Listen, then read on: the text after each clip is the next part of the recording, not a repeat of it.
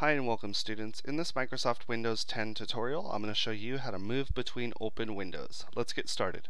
So you'll see here that on my desktop it's currently completely blank, but I do have programs open. How could you tell that I have programs open? Well, you have to look to see what's going on in your taskbar. Currently on my taskbar, you can see right down here that I have certain programs pinned to the taskbar. These are all the programs that I use the most. Out of these programs, only some of them are open, and you can tell which ones are open because they have a light blue line at the very bottom of the program. Also, if I hover over them with my mouse, you'll see that it gives me a preview of those programs. Notice that the ones that aren't open, like Access, if I hover over it, it doesn't give me an option to view a preview. Therefore, I also know it's not open that way. As I hover over PowerPoint, you'll see the preview, and Publisher, same thing. Okay, so now that we know how to see if a program's actually open, to click to open the program, all you have to do is go down here and click it to open it up. Okay, and you'll see I opened up File Explorer by clicking on it, and now we notice one more change.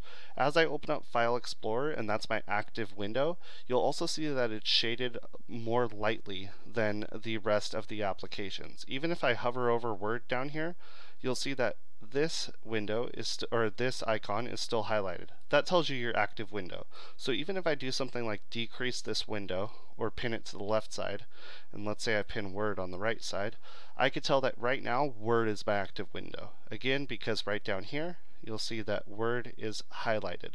So if I start to type, I would expect, yes, words are now typed in Word.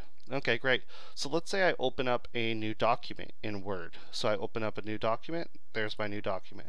Now I officially have two Word windows open. The way that I could tell that I have two Word windows open is right down here on my taskbar again.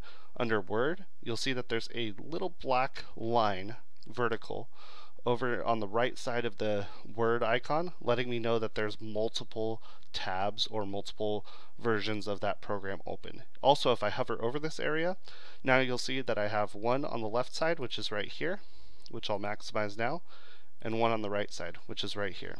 Okay, great. So what happens if I want to switch between these two windows more quickly? Well, one trick that you could do is you could go down here, click on Word, and click the other window. 1, 2, but as you can see there, it's hard to tell which one is which, right?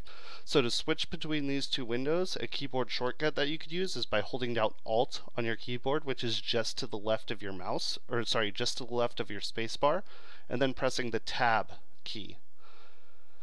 As you press that, you'll be able to switch back and forth between the two documents without any problems. Also, notice that my screen, whenever I press Tab, pops open with all of my active windows. So now I can hold Alt and continue to press Tab to open up any of my windows. So if I want to switch to PowerPoint, that's how I could do it. If I want to switch to Publisher, I'll hold down Alt, I'll press Tab, and you'll see that this white border is currently around Word, meaning I would add in, or if I released Alt, it would take me to Word. But if I want to get all the way to Publisher, which is down here, I need to press Tab multiple times, and now you'll see the white border around Publisher, and if I release my Alt key, it takes me to Publisher. So that's a quick way to switch back and forth between your windows without having to use the mouse at all. And notice that as you switch back and forth, you'll see that the icons are lightly shaded when they're active. So that's how we move around windows inside of Microsoft Windows 10. So hopefully this video has helped you navigate around Windows a little bit better. If it has been helpful, please give it a thumbs up and consider subscribing to the channel. If you have any questions, please put it in the comment section below, and I'll do my best to respond to you and try to help you out. Thank you so much for watching, and have a great rest of your day.